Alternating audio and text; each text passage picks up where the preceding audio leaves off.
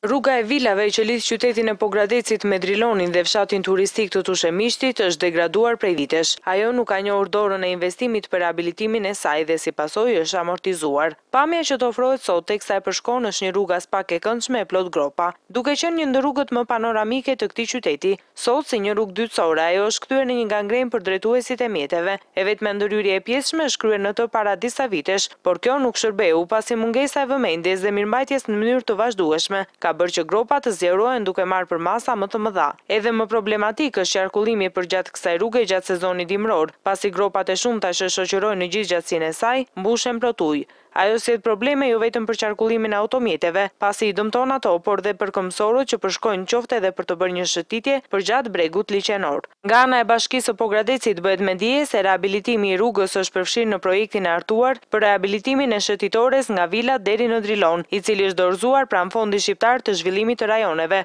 por pritet miratimi i një fondi prej tij në mënyrë që të nisin punimet. Por duke qenë se jemi në prag të çeljes së sezonit turistik, nga ana e ndërmarrjes së shërbimeve do të kryhen disa ndërhyrje rehabilituese në mënyrë që turistët apo vizitorët që do zgjedhin këtë zonë për të kaluar pushimet verore apo edhe fundjavën të qarkullojnë pa probleme.